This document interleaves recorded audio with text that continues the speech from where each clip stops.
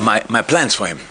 Yeah, we are in constant contact. We have Pep Linders installed a group with our on loan players, and obviously a WhatsApp group, and obviously we are watching really closely what he's doing, and it's great. Obviously, not sure if he will become player of the season there, but for sure he's a contender for that, which is absolutely great. We knew what we have in our hands when he was here, but for young boys there must be an opportunity to make the next step with playing, and I think that was now a typical win-win situation. It was good for us, good for him, good for the club, and that's I like that a lot. Our plans are bring him back and go in the pre-season and then enjoy the steps he made, and then we will decide together how we will what we will be doing from that moment on.